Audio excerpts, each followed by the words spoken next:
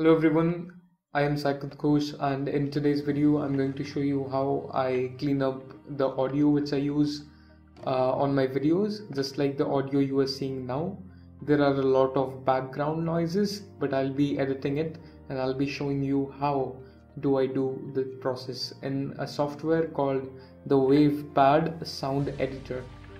So if you don't know this software, it's by a company called NCH.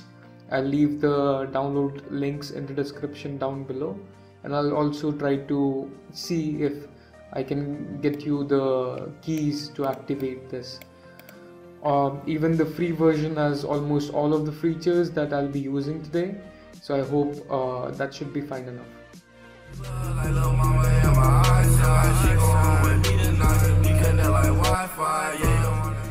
So now we have the interface of it open. Once you have this, you need to load the audio which you're going to use. So I'll just drop in an audio I created for another tutorial, and with this what we could do is, the first thing we need to do is normalize this. Normalize as in we need to increase the sound of it, because you can see I don't have any mics on my collar.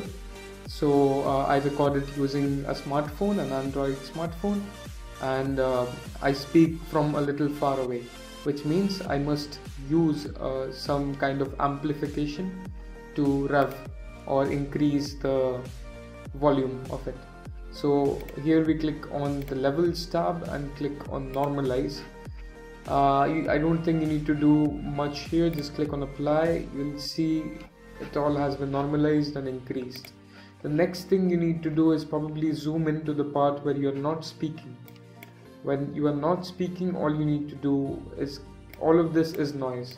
So what we could do is, we could use this noise as a reference to clean up everything else.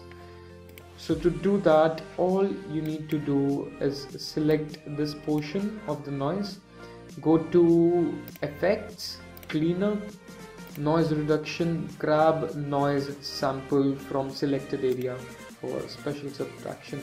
Now we have copied this and used this as a reference. Now we need to clean everything else. We will come back to effects, to clean up, noise reduction. Now you see this option wasn't visible, the last option, but now that we have a reference, we can click on this. We have the spectral subtraction based on noise sample. Once you click that, it will do all of the magic. All you need to do is wait until it finishes up, and once it gets finished, you will see the noise has reduced. Now you still see some of it. The next part that we are going to do will show us just that, on how to clean up it. Next, we need to come back to the cleanup tab, go to noise reduction and go to auto spectral subtraction. Let it be however it is, reduce noise. This is the second step. Remember, we have one more step remaining, including which will decrease the clicks and the keyboard typing which you do. And the third step would be coming back to cleanup, click or pop removal, go to auto. It is a pro version, I'm so sorry for it, but if you have the pro version, you can completely do that. And I think the next part you could do is maybe amplify it a little. Maybe where you get these levels a little more, somewhere around 120 should be good enough. And apply. Normalize again, so that you don't make too much of noise in these areas where you see the peaks hitting the complete extremes. And once you're finished with that, all you need to do is save this audio,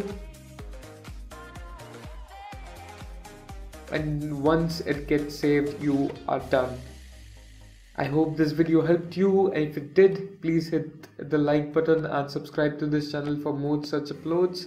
And until next time, I am Saikut Ghosh and I'm signing off.